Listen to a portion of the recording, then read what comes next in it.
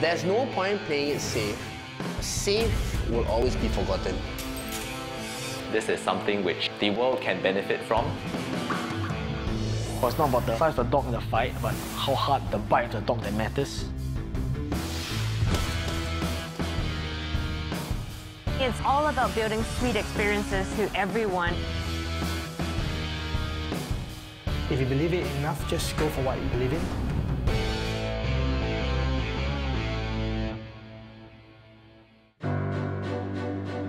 Singapore started small, but always thought big, dreaming of becoming a global city.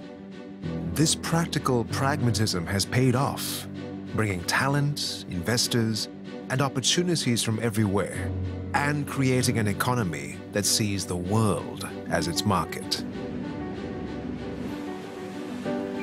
But a new breed of Singaporean is building on those pragmatic foundations and inspiring a new, passionate era.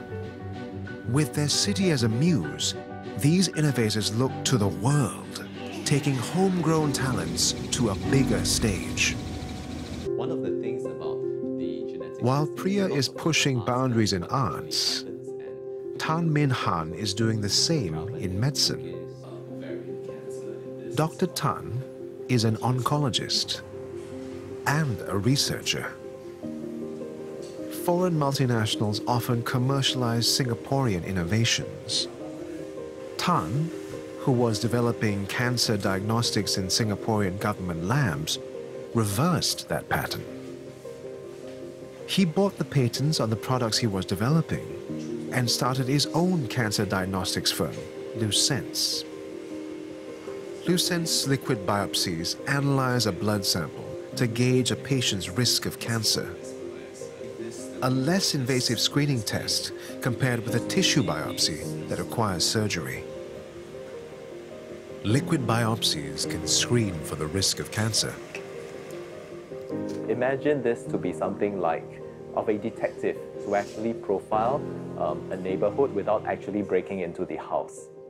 What this means is that instead of having the pain and the discomfort and the risk of an invasive procedure, much of this can be bypassed by a quicker and less invasive blood test.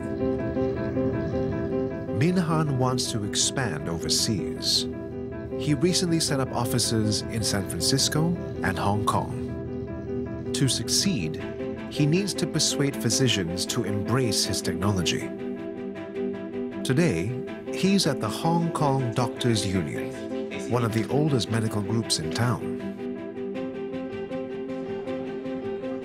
I understand that we have in our midst many primary care practitioners.